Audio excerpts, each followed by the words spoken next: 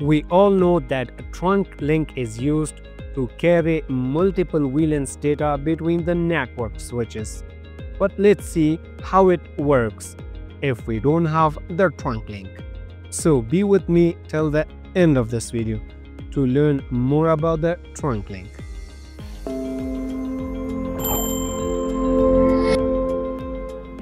We all know that trunk link is used for carrying multiple VLANs data between the network switches.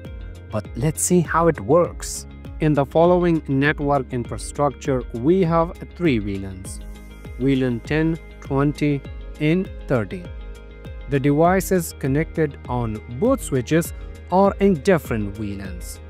Now, if we would like to create a connection between VLAN 10 devices that are connected in two different switches, then we should connect both switches with a link and assign that link into VLAN 10. Thereafter, VLAN 10 devices are able to send and receive data. The same for VLAN 20 and 30. We must use a separate cable between the switches for having connection between the devices that are connected within different switches. Now the question is, what happens if we have 10 VLANs? Do we need 10 extra connection between the switches, or do we need one cable connection between the switches per VLAN?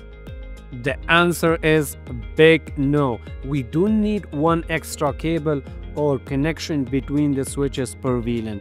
We only need one link as a trunk link between the switches that will be able to carry out all VLANs data between the switches. For the trunk link configuration, open the switch, go to the CLI mode, enter to the configuration mode, into that interface that is connected with other switch or the interface that we would like to configure as a trunk.